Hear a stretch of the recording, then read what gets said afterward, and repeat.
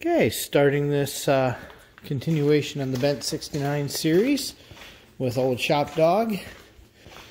They couldn't come up. They had to go to Illinois today. So, unfortunately, they didn't get to come up, which is a shame because the piece of trim that they had fixed, that finishing touch, looks amazing. So, the only thing I've done on the Bent 69 is pop off the negative battery cable. It's been too busy this week. I haven't had a chance to do anything. We had a Kia in here yesterday, and you know, daily drivers are still a thing. So I think a big part of what I'd like to get done today is clear off a shelf for storing anything that comes off the car to get it out of my way, although I will also use the trunk for a few things. So I'll probably clean off a giant chunk of that shelf right there. Get the air cleaner pulled. You know, just start pulling things that I know are in the way. I'll probably just get the battery pulled and go put it over on the shelf with the batteries. And just start assessing. You know, I have a pretty tight budget, and I would like to really make sure I'm going to maximize the impact and get the most done for him that I can with his budget. One of the non-negotiables is the new Dakota Dash. The other absolute non-negotiable is the wiring. The wiring has to be done, but those are two fixed costs. I already know what they're going to be, and I know what they entail. But as far as the other places to be spending money right now, that's the thing we've got to sort out. So I'll kick it on here and there, and we will continue down the Bent 69 series. I'm definitely looking at this, and I bet I'm going to have to order a dash kit. You know, the little clips and the little pins that go on them. It's like 13 bucks or something, but I got an odd suspicion that he's missing some things. Also, whatever's going on there, we can fix that. We can do something better than that. So we'll get all that sorted out. Don't know. Oh, that's for his dog, for BB. All right. So we'll probably get these windows down. Like I said, I'll clean that up. Maybe I'll move those Impala seats somewhere. Although, I might not. They're pretty heavy. And we'll make some space to store some of his things. There's a few things I want to know as we're pulling down. And it may seem strange, but I may actually pull the carb and all of that out of the way as well, because I would like to make part of the budget fixing that dented oil pan and finding out what's going on there. Plus, there are a few pretty decent leaks, and generally it's only time and not money to fix seals and leaks. And time I'm already donating. So, you know, if there's a few things we can fix there, that would help. And then I do know he mentioned that the front brakes were getting a little thin, getting a little worn. So we'll have to pull all that off at some point and evaluate that. Unfortunately, you know, it's all SSBC stuff, which means, you know, you got to order their stuff. So that'll blow a little chunk out of the budget. Not a lot I can do with that. But getting rid of all of this, cleaning this up, may be able to come up with something a little nicer on the cooling system as well. You know, we'll see what we can do there. I know it works okay. You know, he wasn't complaining about overheating, but that is just a nightmare waiting to happen there. So I wish fuel injection was going to be part of this stage, but it just isn't. The budget's not going to get us there. So we will get it working correctly with what we've got now.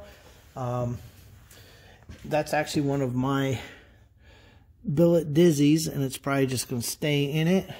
But the CD box he's got is one of these cheap Summit ones, you know. And I think that's part of his ignition problems. I think that keeps skipping. But then look at the wiring, you know. So I think I have a 6AL in a box somewhere that I'm probably never going to use. So I think we'll donate that to the project. And then the entire ignition system will be unknown. You know, that Mallory coil will be fine. It's not my personal choice, but it works. So let's not monkey with things that work. And in all of this, I'm definitely going to pull some valve covers, kind of check things out, see what's going on. For starters, this engine draws no vacuum. You know, you've seen in other videos, it draws very little vacuum, which is quite surprising. You know, which means I'm sure we're talking 106 LSA and, you know, large rumpity rump cam because I wanted the sound. But I really want to evaluate whether that makes sense or not. You know, replacing that noisy vacuum pump that you can almost see back there, because that thing is a nightmare. That's got to go.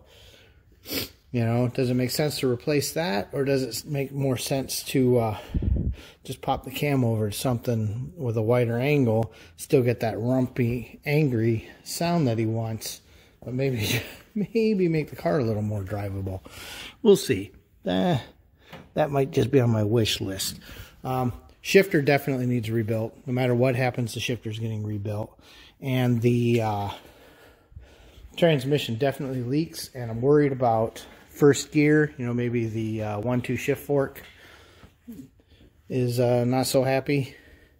So we will take and pull that down. That's all going to come out anyway. So when it's out, it's not that hard to inspect the 4-speed, and we'll figure out which one he's got.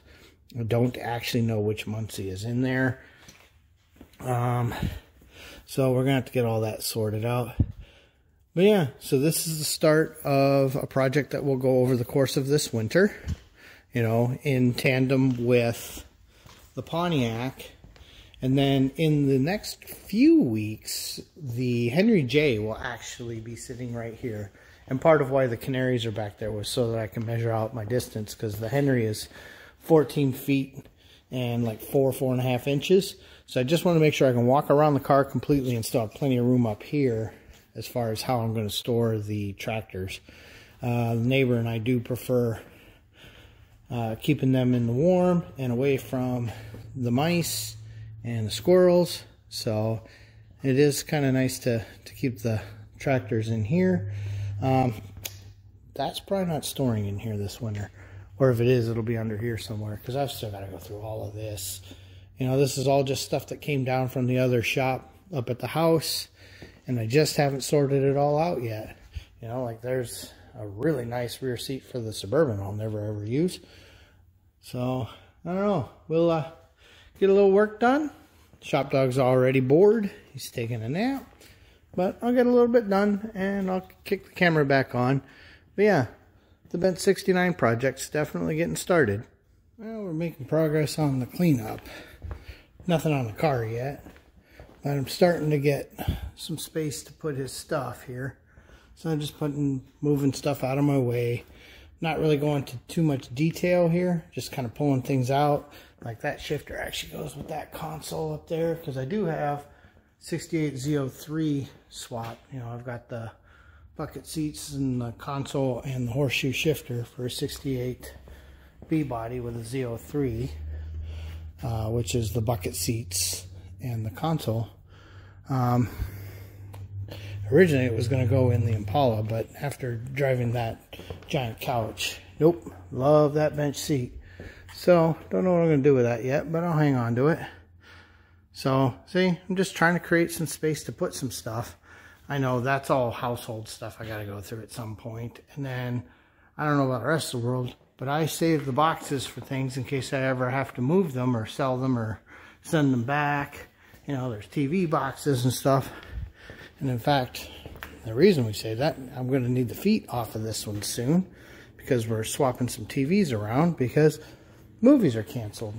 So we've decided we're going to get a big TV downstairs for when Wonder Woman comes out, and you know, probably Black Widow, everything. I think everything's going to be on streaming soon, so might as well just invest in it. So Shop Dog doesn't care. The only part he likes about movies is when we can have popcorn. Went ahead and picked her up, just kind of take a look underneath, see what's what down here. Haven't been under here in a little while, You know, things like that. What do?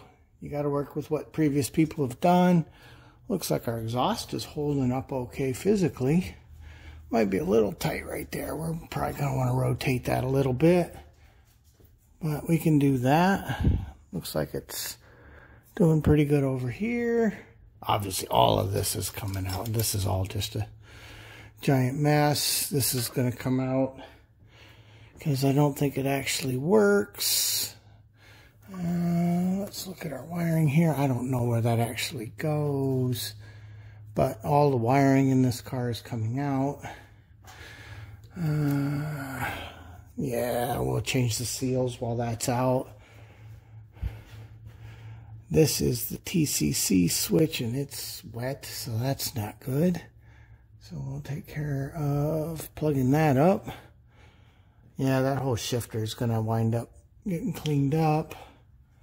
I am happy to see this is actually somewhat dry. I know he hasn't driven it much, but you can see it's wet up here, and it wasn't when the last time this car left, because you can see right up there that front seal is not sealed.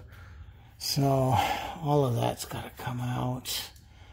Oh, that's so not fun. I think I'll just, well, I got to drain the coolant anyway to do sensors for the dash, so I think that's going to be when we just pop the whole radiator out, give ourselves some room. We'll pull the whole front off because I'm going to have to pull the damper. I'm going to have to reseal the timing cover because the front seal isn't sealed.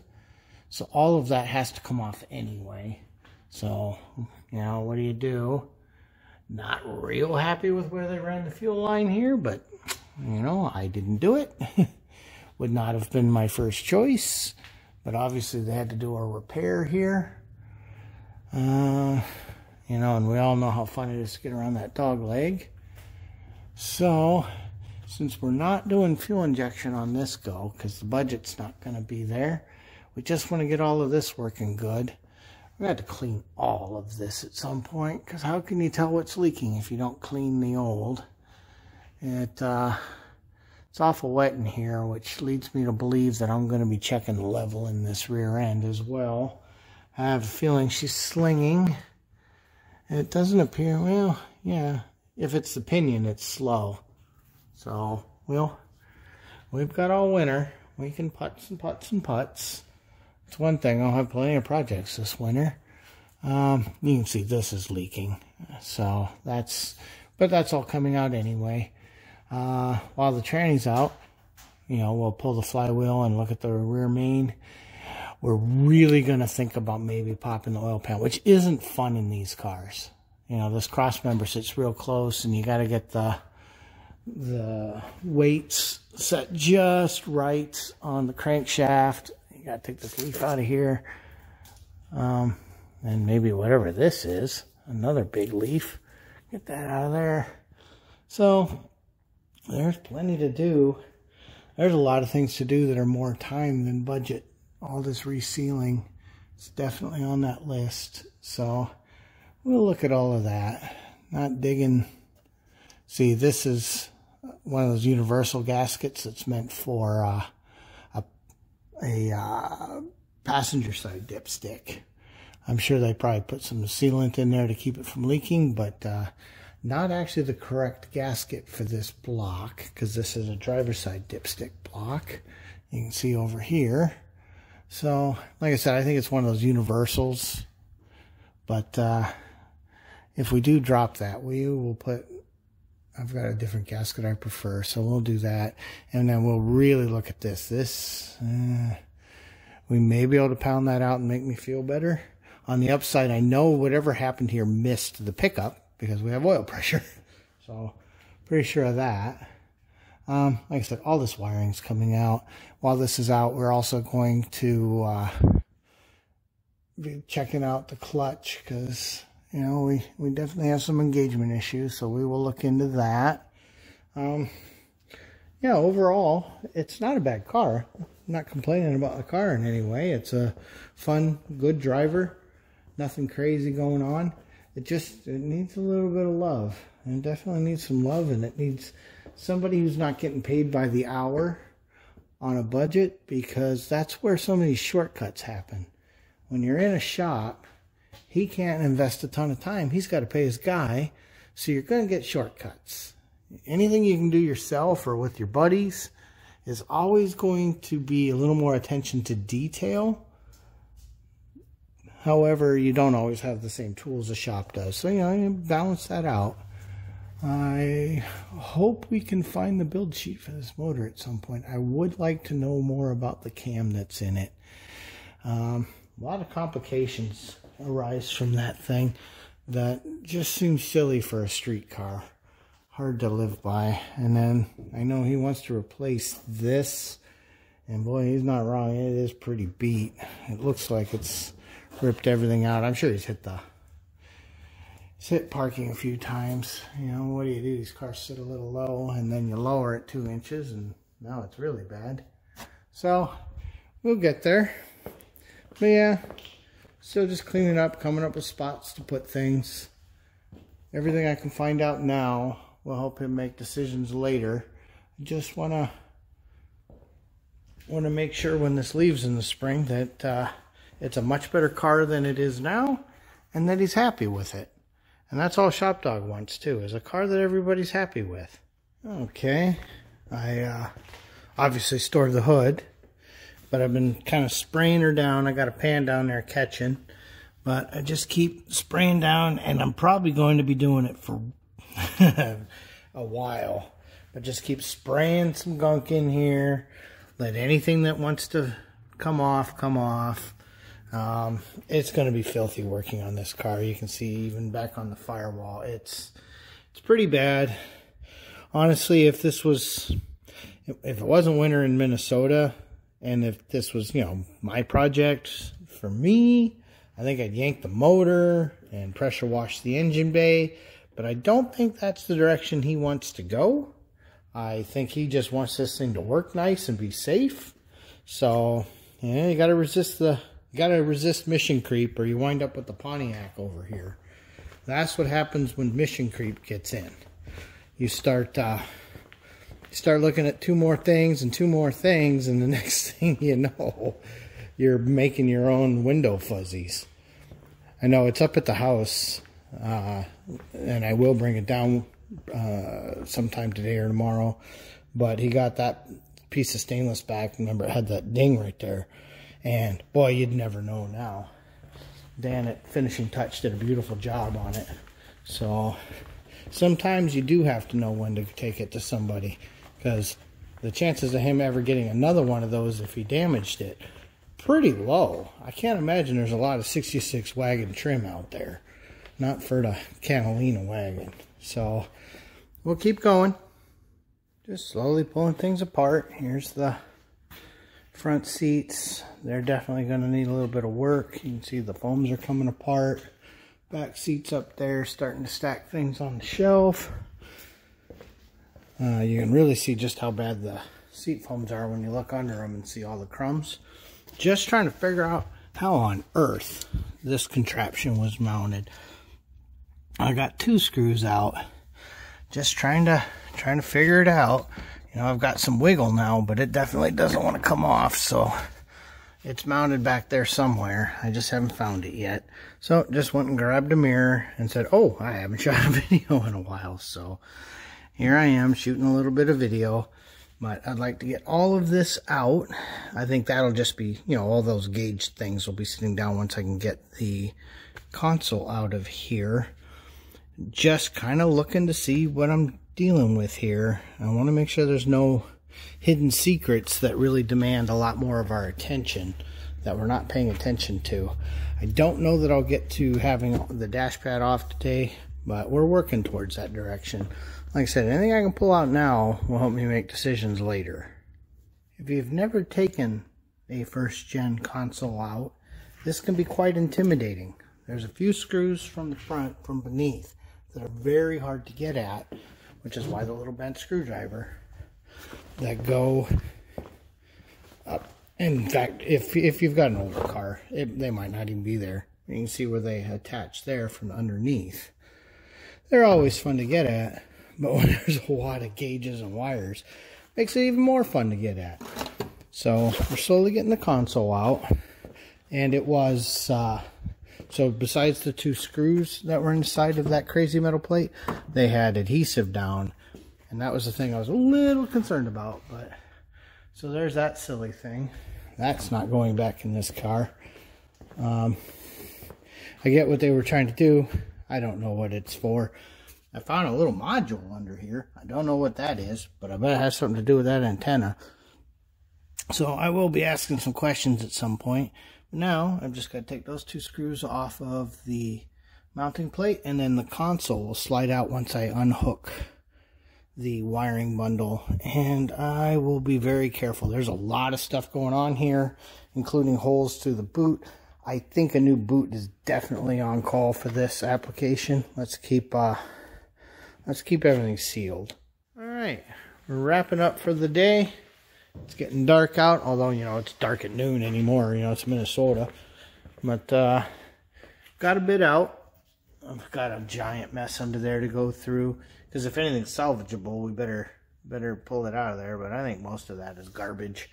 So, we're going to just keep pulling it out. I pulled the wheel, which, boy, that did not want to come off. Somebody made a new nut for it, and it didn't want to come off of there. So, we got it. You know, obviously that's going to come out of there, that giant tack sitting in the middle. Still a lot to do, a lot of mess in here. I thought about vacuuming, but honestly, I'll just wrap all that garbage up with the carpet when the carpet comes out. Because, you know, it's just pull some seat belts and some sill plates, and all the carpet can come out of this car. Because I'll just pull it from under those 2 kick panels. I'll deal with those later. Those are never, ever, ever fun. Never, never, never. And then, obviously, you know, it's a manual top. You can tell there's no pump there. If it was a power top, there'd be a pump there. So, no, just a lot of cleanup to do, a lot going on here. Not overly impressed with this whole setup, but we'll work with that. We'll deal with what we've got. These will stay down so that when Pixie gets a chance, she can kind of look and see what's salvageable and what isn't. And you can see we're starting to fill up his shelf up there already. It's starting to get a little bit up there. So that's going to be the end for Bent 69 today. Have a wonderful Thanksgiving.